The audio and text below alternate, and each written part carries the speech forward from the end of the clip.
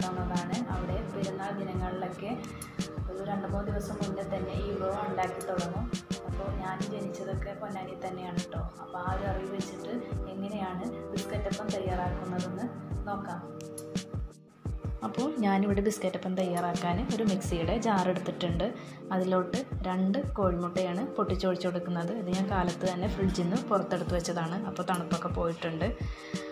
അപ്പോൾ ഞാൻ ഈ 2 മുട്ട വെച്ചിട്ടുള്ള ഇൻഗ്രീഡിയൻസും അതിൻ്റെ കറക്റ്റ് കണക്കുമാണ് ഞാൻ നിങ്ങൾക്ക് പറഞ്ഞു തരുന്നത്. ഇത് അത്യാവശ്യമുണ്ട്. ഇനി നിങ്ങൾക്ക് ഇതിൽ കൂടുതൽ വേണമെന്നുണ്ടെങ്കിൽ നമ്മൾ എടുക്കുന്നതൊക്കെ ഇരട്ടിയായിട്ട് എടുത്താൽ മതി കേട്ടോ. അപ്പോൾ നമ്മളെ വീട്ടിലൊക്കെ ഉണ്ടാവും ഇതുപോലത്തെ സ്റ്റീൽ ഗ്ലാസ്, ചായ ഗ്ലാസ്. അതിന് ഞാൻ അര ഭാഗം പഞ്ചസാര എടുത്തേക്കാണ്. പൊടിച്ചതൊന്നുമല്ല, നമ്മൾ മിക്സിയിൽ ഇട്ട് കൊടുക്കണ കാരണം അത് പൊടിഞ്ഞ് വന്നോളും. 2 ഏലക്കായ കൂടി ആഡ് ചെയ്ത് കൊടുക്കുന്നുണ്ട്. മുട്ടയുടെയൊക്കെ ഒന്ന് സ്മെല്ല് മാറി കിട്ടാൻ വേണ്ടിയിട്ടാണ് കേട്ടോ. അതേപോലെ തന്നെ ഒരു ചെറിയ സ്പൂൺ, ഒരു പ്ലാസ്റ്റിക് സ്പൂണാണ് കേട്ടോ, ഒരു ചെറിയ സ്പൂണിൽ നെയ്യും കൂടി ആഡ് ചെയ്ത് കൊടുത്തിട്ടുണ്ട്. നന്നായി ഒന്ന് അടിച്ചെടുക്കുക. അപ്പോൾ നമുക്കിനി അതിൻ്റെ മാവ് റെഡിയാക്കാം. അപ്പോൾ ഞാൻ അതേ സ്റ്റീൽ ഗ്ലാസ്സിന് തന്നെയാണ് 2 സ്റ്റീൽ ഗ്ലാസ് മൈദപ്പൊടിയാണ് കേട്ടോ ആഡ് ചെയ്ത് കൊടുക്കുന്നത്. അപ്പോൾ നമ്മൾ മുഴുവനായിട്ട് പൊടി അങ്ങോട്ട് കൊട്ടി കൊടുക്കരുത്. നമ്മൾ കുറേശ്ശെ ഇട്ട് കൊടുത്തിട്ട് നമ്മൾ പതപ്പിച്ചെടുത്ത മുട്ട അങ്ങനെ അതും കുറേശ്ശെ ഇതിലോട്ട് ആഡ് ചെയ്തിട്ട് വേണം നമ്മളിത് മിക്സ് ചെയ്തെടുക്കാൻ.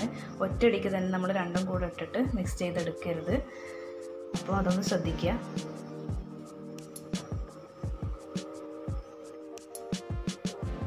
അപ്പോൾ കുറേശ്ശെ ഞാൻ വീണ്ടും ഇങ്ങനെ പൊടി ആഡ് ചെയ്ത് കൊടുക്കുന്നുണ്ട് കേട്ടോ.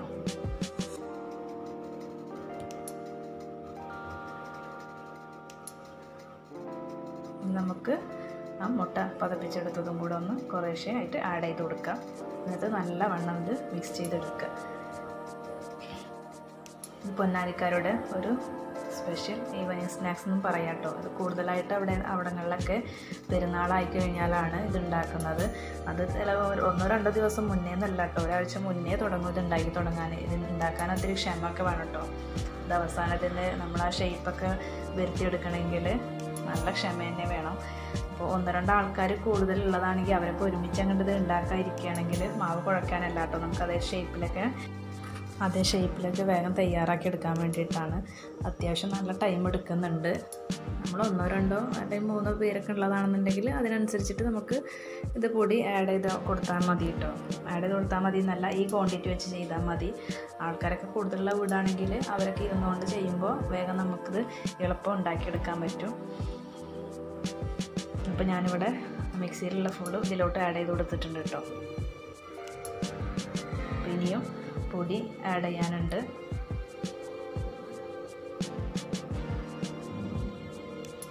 അപ്പോൾ ഇതേ ഗ്ലാസ്സിന് ഇതിലോട്ട് 2 ഗ്ലാസ് മൈദപ്പൊടി കറക്റ്റാണ് കേട്ടോ. അതിൽ എന്താ പറയുക, ചെറിയൊരു മധുരം നിങ്ങൾക്ക് കൂട്ടുകയൊക്കെ ചെയ്യുക. കാരണം ഇതിൻ്റെ ഒരു മധുരം എന്ന് വെച്ചാൽ ആ കഴിക്കുമ്പോൾ ഒരു ചെറിയൊരു മധുരമാണ് ഈ ബിസ്ക്കറ്റ് അപ്പത്തിൻ്റെ ഹൈലൈറ്റ് എന്ന് പറയുന്നത്. അപ്പോൾ നമ്മൾ ഇത്ര തന്നെ കൂട്ടിയാൽ മതി. അതൊക്കെ ഇനി നിങ്ങളുടെ ഇഷ്ടം പോലെ അനുസരിച്ച് കൂട്ടുകയൊക്കെ ചെയ്യാം കേട്ടോ.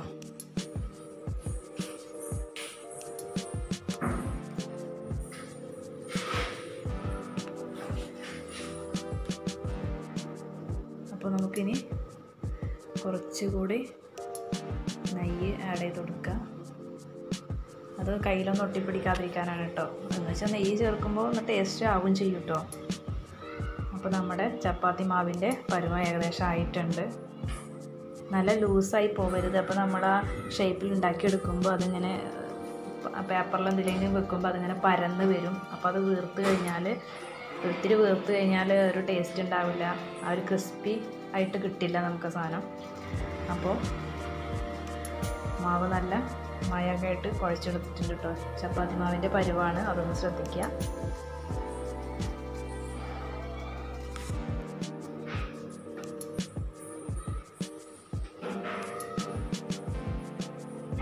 അപ്പോൾ നമുക്കിനിതൊരു 10 മിനിറ്റ് നമുക്കിതൊന്ന് റെസ്റ്റ് ചെയ്യാൻ വെക്കാം കേട്ടോ. അപ്പോൾ നമ്മൾ 10 മിനിറ്റ് റെസ്റ്റ് ചെയ്യാൻ വെച്ചിട്ടുണ്ട്.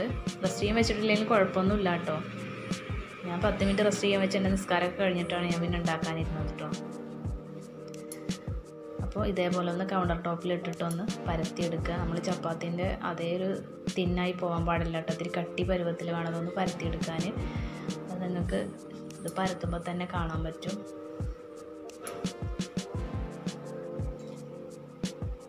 പിന്നെ പൊടിയൊന്നും നമ്മൾ ആഡ് ചെയ്യരുത് കേട്ടോ.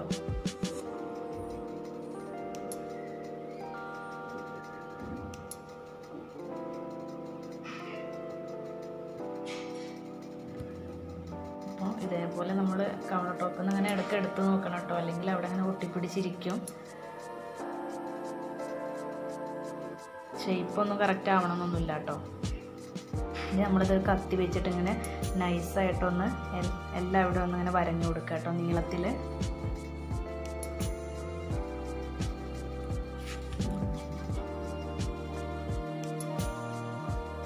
അപ്പോൾ ഇവിടെ എല്ലാം ഞാൻ വരച്ചെടുത്തിട്ടുണ്ട്. അപ്പോൾ ഞാൻ ഈ ഒരു പരുവത്തിലാണ് നമ്മളിതൊന്ന് മുറിച്ചെടുക്കേണ്ടത് കേട്ടോ. ഞാനതൊരു പ്ലേറ്റിലോട്ട് മാറ്റുകയാണ്. ഞാൻ വീഡിയോ എടുക്കാൻ വേണ്ടിയിട്ടാണ് ഇത് ചെയ്യുന്നത്. ഇതിൻ്റെ ആവശ്യമൊന്നുമില്ല, നമുക്ക് അവിടെ തന്നെ വെച്ചിട്ട് മറ്റൊരു സൈഡിൽ ഇത് ഓരോന്നെടുത്ത് നമുക്ക് ഇങ്ങനെ പരത്തിയിട്ട് അതേ ഷേപ്പിൽ ഉണ്ടാക്കിയെടുക്കാം. ഞാൻ വീഡിയോ എടുക്കാൻ വേണ്ടിയിട്ടാണ് ഇങ്ങനെ ചെയ്യുന്നത്. അപ്പോൾ മൊത്തം ഞാൻ ഈ പാത്രത്തിലോട്ട് ആക്കുകയാണ്.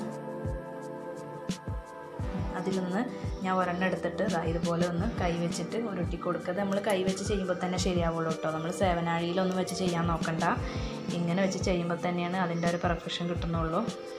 അപ്പോൾ ഇതേപോലെ തീരെ കട്ടിയില്ലാതെ കനം കുറച്ച് വേണം കേട്ടോ അങ്ങനെ ഉരുട്ടിയെടുക്കാൻ. അധികം കട്ടിയായി പോയി കഴിഞ്ഞാൽ നമുക്കത് എണ്ണയിൽ ഞാൻ പറഞ്ഞില്ലേ ആ ക്രിസ്പിനെസ് കിട്ടില്ല നമുക്ക്. അതുകൊണ്ട് നല്ല കനം കുറച്ചിട്ട് ഇതുപോലെ ഫ്ലവർ ഷേപ്പോ അത് ഓരോരുത്തരുടെ ഐഡിയ അനുസരിച്ചിട്ട് നമുക്ക് വേണ്ട ഷേപ്പൊക്കെ ഇതുപോലെയൊക്കെ ഉണ്ടാക്കിയെടുക്കാം കേട്ടോ. അതുപോലെ 8ൻ്റെ ഷേപ്പ്, റൗണ്ട് ഷേപ്പ്, അങ്ങനെ നമ്മളൊരു ഐഡിയ വെച്ചിട്ടൊക്കെ ചെയ്തെടുക്കാം. കുറേ കഴിഞ്ഞ് കഴിഞ്ഞാൽ നമുക്ക് ഇത്തിരി മടി പിടിക്കാൻ തുടങ്ങും കേട്ടോ. അപ്പോൾ കിട്ടിയ ഷേപ്പൊക്കെ നമുക്ക് ഉണ്ടാക്കാൻ തുടങ്ങും. ഞാൻ കൂടുതലും ഇങ്ങനെ 8ൻ്റെ ഷേപ്പ് അതേപോലെ റൗണ്ടൊക്കെ ഉണ്ടാക്കിയിട്ട് തീർക്കലാണ് പതിവ്. അപ്പോൾ അതൊന്ന് കാണിച്ചു തരാൻ വേണ്ടിയിട്ടാണ് ഇങ്ങനെ ചെയ്യുന്നത് കേട്ടോ.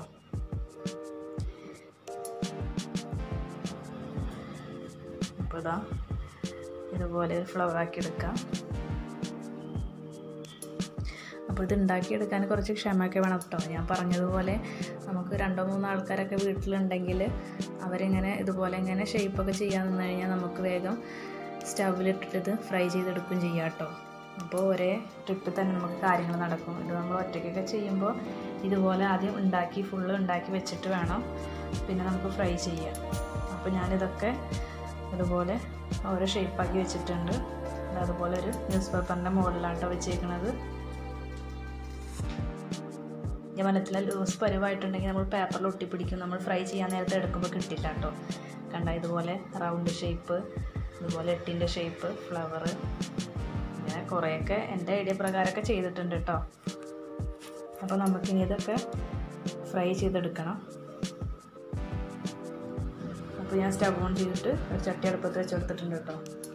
അപ്പോൾ നമ്മുടെ ചട്ടി ചൂടായി വന്നിട്ടുണ്ട്. ഇതിലോട്ട് ഞാൻ സൺഫ്ലവർ ഓയിലാണ് ആഡ് ചെയ്ത് കൊടുക്കുന്നത്. സൺഫ്ലവർ ഓയിൽ ഇല്ലെങ്കിൽ ഓയിലാണ് ആഡ് ചെയ്യേണ്ടത് കേട്ടോ.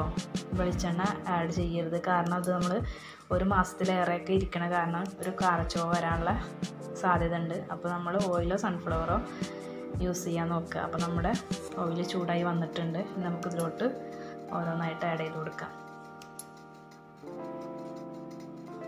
നമ്മളെ ഗൾഫിൽ ഫാമിലി ആരെങ്കിലുമൊക്കെ ഉണ്ടെങ്കിൽ അവർക്കൊക്കെ കൊടുത്ത് വിടാൻ പറ്റിയ നല്ലൊരു ഐറ്റം തന്നെയാണ് കേട്ടോ. പെട്ടെന്ന് കേടുവരൊന്നുമില്ല, നല്ല ക്രിസ്പി ആയിട്ട് തന്നെ ഇരിക്കും. പിന്നെ ഒരു കാര്യം ശ്രദ്ധിക്കുക, ഇത് നമ്മൾ എണ്ണയിലിട്ടിട്ട് ഫ്രൈ ചെയ്തെടുക്കുമ്പോൾ ഇടുന്ന സമയത്ത് ഹൈ ഫ്ലെയിമിൽ വെച്ചാലും കുഴപ്പമൊന്നുമില്ല. ഇട്ട് കഴിഞ്ഞിട്ട് ലോ ഫ്ലെയിമിലിട്ടിട്ട് വേണം നമ്മളിതൊന്ന് വറുത്ത് കോരാൻ കേട്ടോ. അല്ലെങ്കിൽ ഇത് ഉള്ളിലേക്കൊന്ന് വേവ് ചെല്ലാതെ മുകൾ ഭാഗം വേഗം കളർ മാറി കരിഞ്ഞു പോകും. അപ്പോൾ ആ ക്രിസ്പിനെസ് ഉണ്ടാവില്ല. നമുക്കതിങ്ങനെ പൊട്ടിക്കുമ്പോൾ തന്നെ അറിയാം ഒരു ബണ്ണിൻ്റെ ഒരു പരുവായിരിക്കും കേട്ടോ. പിന്നെ അതുമല്ല നല്ല ഇതുപോലെ തന്നെ നല്ല കനം കുറച്ചിട്ട് വേണം നമ്മൾ ഈ ഷേപ്പ് ഉണ്ടാക്കിയെടുക്കാൻ. എന്നാൽ മാത്രമേ ആ ക്രിസ്പി ആയിട്ട് നമുക്ക് കിട്ടുള്ളൂ, കുറേ കാലം ഇരിക്കുകയും ചെയ്യുള്ളൂ കേട്ടോ. അപ്പോൾ ഏകദേശം ബ്രൗൺ കളറൊക്കെ ആയി വന്നിട്ടുണ്ട്. നമ്മൾ തിരിച്ചു മറിച്ചൊക്കെ ഇട്ട് കൊടുക്കുക.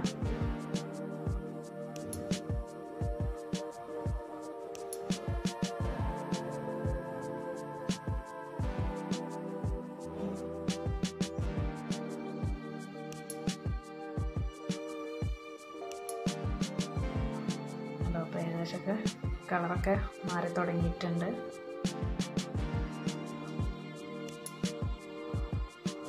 മീഡിയം ഫ്ലെയിമിലോട്ട് മാറ്റാൻ പാടില്ല കേട്ടോ. ലോ ഫ്ലെയിമിൽ ഇട്ടിട്ട് തന്നെ അത് മൊരിച്ചെടുക്കുക.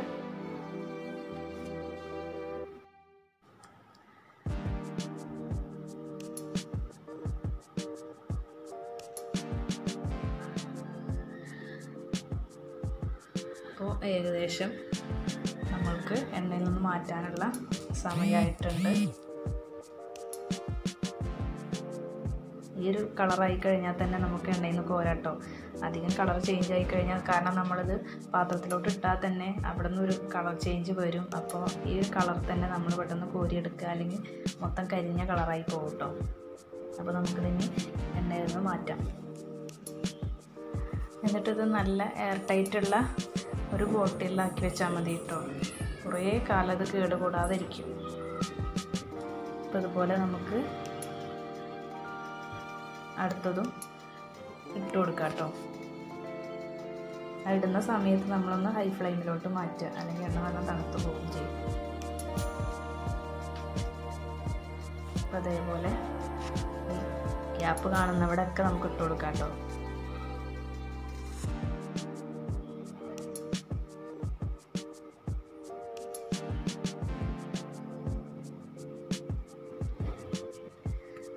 അപ്പോൾ നമ്മളങ്ങനെ എല്ലാതും വറുത്തെടുത്തിട്ടുണ്ട്. പിന്നെ എണ്ണ ഒട്ടും കുടിക്കില്ല കേട്ടോ. ഈ ഐറ്റം എന്ന് പറയണത്, അതിൻ്റെ പ്രത്യേകത എന്ന് പറയുന്നതാണ് എണ്ണ ഒട്ടും തന്നെ കുടിക്കില്ല.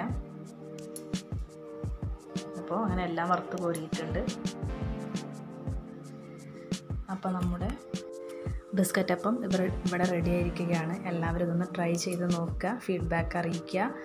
അപ്പോൾ ഇതുവരെ എൻ്റെ ചാനൽ സബ്സ്ക്രൈബ് ചെയ്യാത്തവരുണ്ടെങ്കിൽ സബ്സ്ക്രൈബ് ചെയ്യുക.